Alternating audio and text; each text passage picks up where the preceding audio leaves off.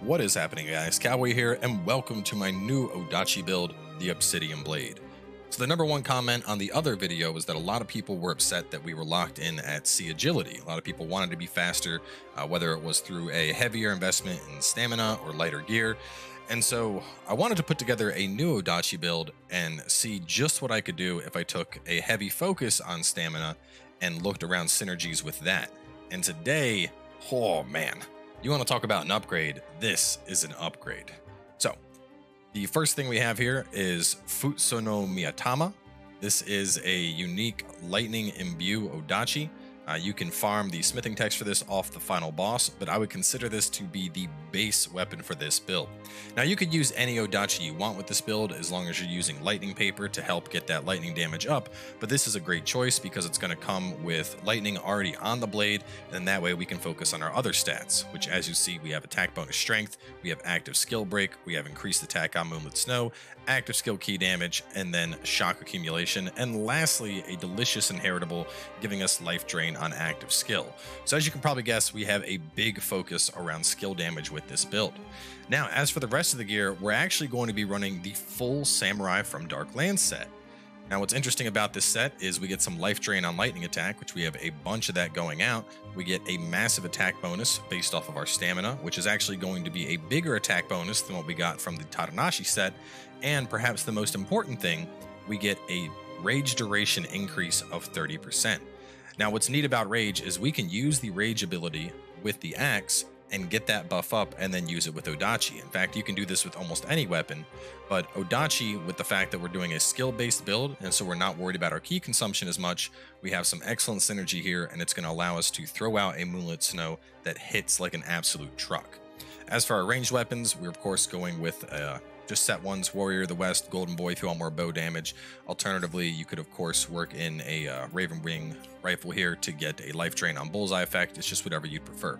So for the gear, obviously we are going straight Obsidian gear, and I just got this together, so I don't even have this thing tempered out to how good it could be. You can see the stats I have on my gear right now are very, very basic. We haven't even taken like a focus or any time really to min-max these stats to see just how crazy this could be. And even without doing that, this build is already ridiculous. But for things that you would want to look for, elemental damage taken while guarding is obviously going to be a big one. Ideally, you'd want to find gloves that have inheritable attack and move that onto every piece of your gear. Outside of that, things like tenacity, things like faster winter recovery, all that stuff is going to be great perks to have on this gear. Now, even though this is a full heavy set, it's actually on the lighter end for heavy sets. So even though everything is heavy, we are at 65.5% weight, putting us into the B agility category. Obviously, you're going to want to have a Yasukani Magatama just to reduce the set requirements so that you can get the full 7-piece bonus without running the Star Cutter Sword. And on top of that, on your Yasukani, you're going to want to roll a lightning damage increase. This is just going to have even more synergy with the build. As for your secondary accessory, you can run whatever you'd like. I went with a comb just to help with the Amrita gauge charge, but some main things to look for, you'll notice I have shock accumulation on both of my accessories, and then beyond that, just go for things that you find appealing for a tanky style build. In my case, elemental damage taken, ki, and life. As for ninjutsu, the only thing we're bringing along is a quick change scroll and some tiger running scrolls. As for our Omyo, barrier talismans to help offset the extra ki we're going to be spending, and then weakness talismans just to further debuff the enemy and ramp up our damage even more. Now, as for our Guardian Spirit, we're still going to be running the Atlas Bear. This is just a very solid choice here because we have the faster winded recovery built in already. We have a damage bonus when we're low on ki, which synergizes with the fact that we're going to have rage up, and we have a melee damage boost. As for our soul cores, we're still going to want a Namahage. The melee damage versus zero ki enemy is going to really help against Yokai as we burn their ki on down. After that, we're going to pick up a Magatsu Warrior due to the active skill damage and the anima charge bonus on cumulative damage, so we're charging off of both our attacks and our guard. And then lastly, a Thunderstorm Oni B core. This is just going to ramp our elemental damage up even further and allow us to fully enchant our blade with lightning for maximum destruction potential. Now, as for the secondary Guardian Spirit, there are a couple choices you could go for. My personal recommendation is going to be Ame no Mitori. This is going to give us a inheritable of 10% lightning damage, and then of course the extra 5% lightning damage we get from the combo of Atlas Bear, so an extra 15% we're picking up there. Moving on into the skills. Now, perhaps the most important skill to this build is going to be my favorite skill in the Odachi tree, and that is going to be Moonlit Snow.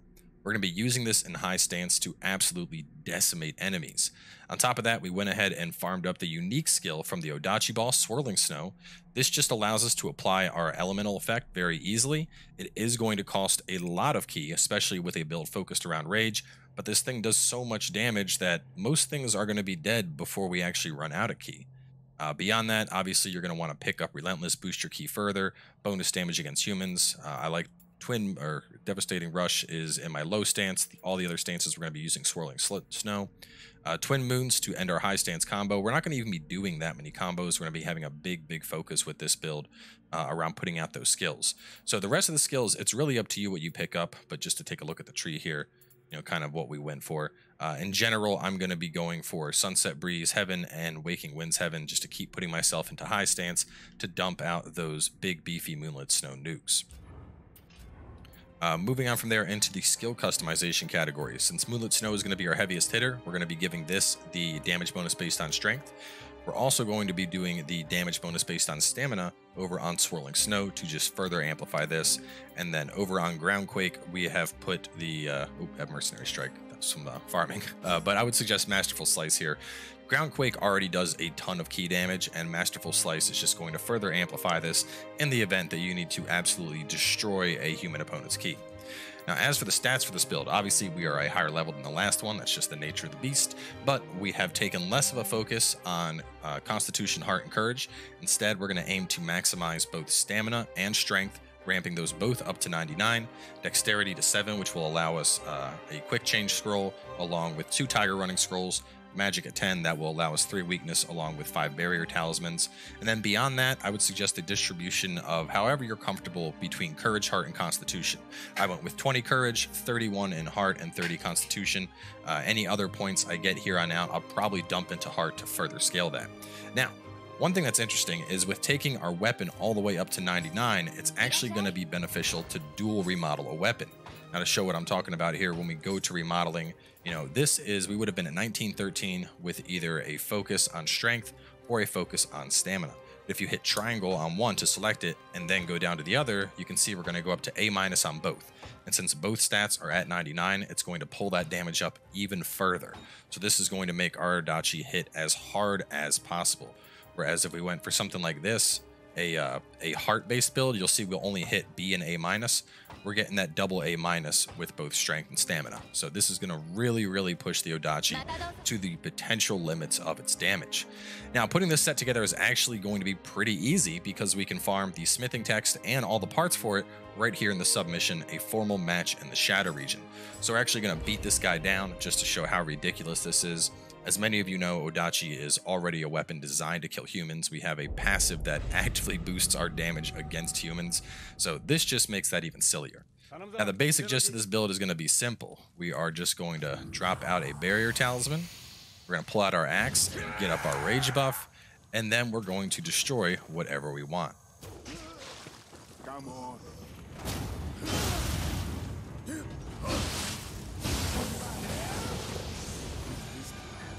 Absolutely savage. It took one final blow and Moonlit Snow, and he was dead.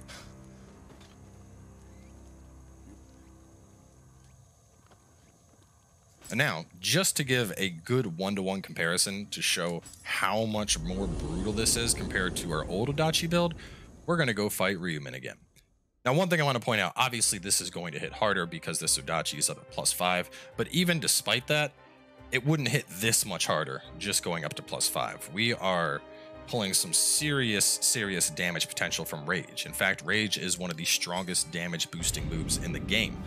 When it comes to things that can boost your damage, the order of hierarchy would be Power Pill at the bottom, followed by Carnage Talisman, followed by Rage, the Axe unique skill.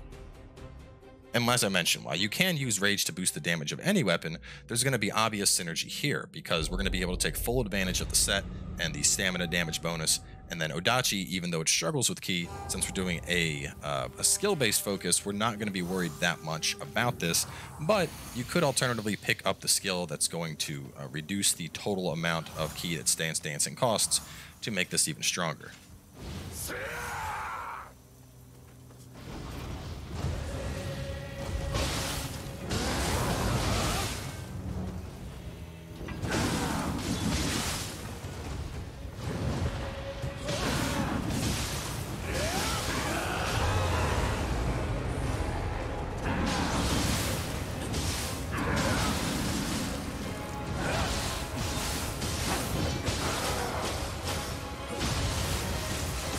Ryumin is down.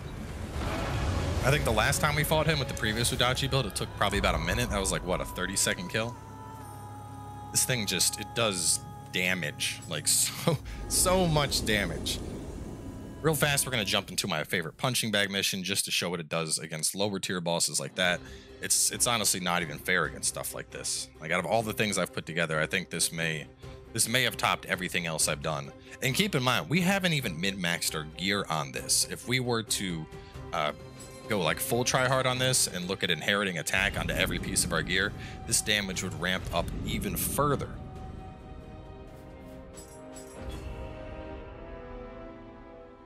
This thing shreds final bosses. This thing shreds humans. Absolutely silly.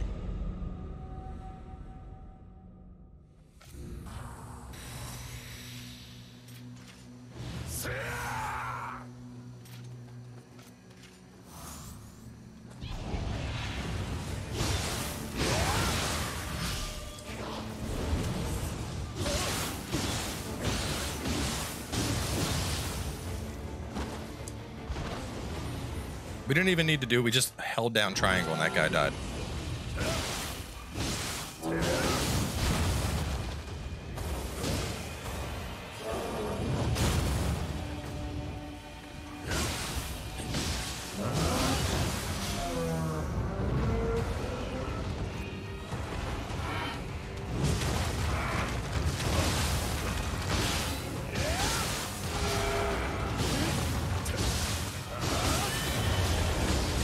We're not even taking advantage of the backstab bonus. We're just standing right in front of this thing's face and literally just spamming Moonlit Snow, and it's melting.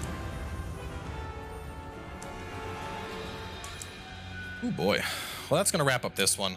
Just to recap, as I mentioned, you can get the smithing text for this off of the final boss. Instead, if you don't want to do that, one thing I'd recommend is checking out the either the Nioh Discord or the Nioh 2 subreddit. Big shout out to NDY Story for hooking me up with this sword. I have been farming the smithing text for this thing constantly and was not able to get it. So I'm not sure how to pronounce his name, so I hope that was right. I hope I didn't butcher that poor guy's name, but he was kind enough to drop one of these on his Revenant for me to help get this build rolling. And I am really, really satisfied with how this thing turned out. It is absolutely brutal. So if you're an Odachi fan, get out there, try this out. Really easy to put together since we have a focus around the Obsidian set, which we obviously only have one guy that we need to farm to get all the smithing texts for that, in addition to the axe. And once you have it all together, this thing, I mean, it just, well, you know, I think the performance it had speaks for itself. So thanks for watching, and I'll catch you guys next time with an all-new build.